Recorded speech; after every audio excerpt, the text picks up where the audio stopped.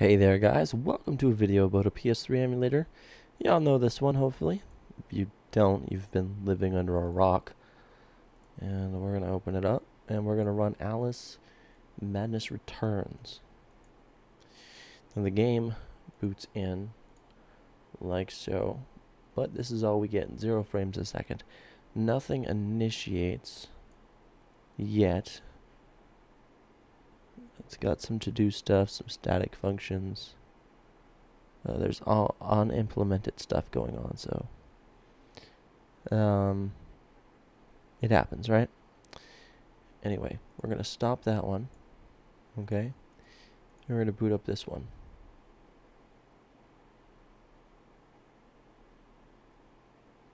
Yeah, that one doesn't like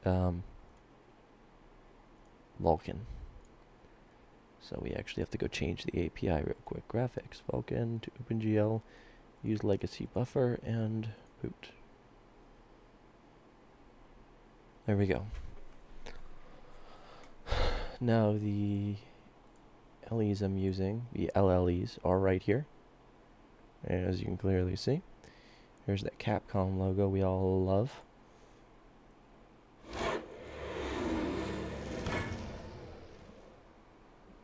And I'm just going to turn that all the way down.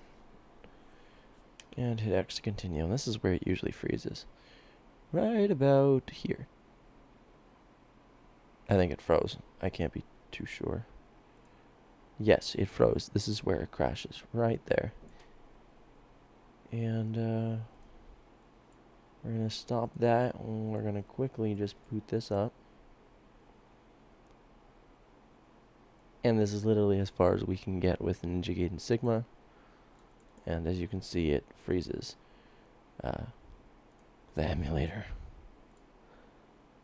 So let's open that back up. We're going to rename this Alice 1N. Alice 1N. Sorry, I got to keep the logs together. And we're going to try Star Ocean real quick. Yeah, that just crashes altogether. Am I missing anything? The PRX module. Let's go check if that exists.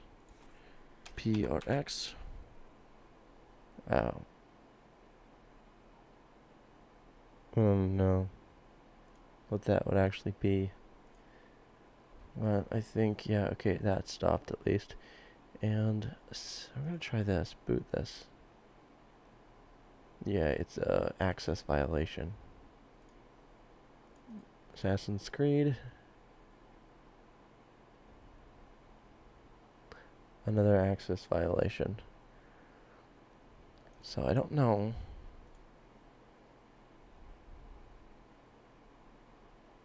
No, we can't get anywhere beyond that.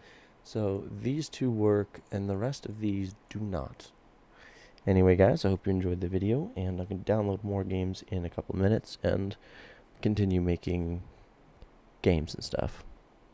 See ya.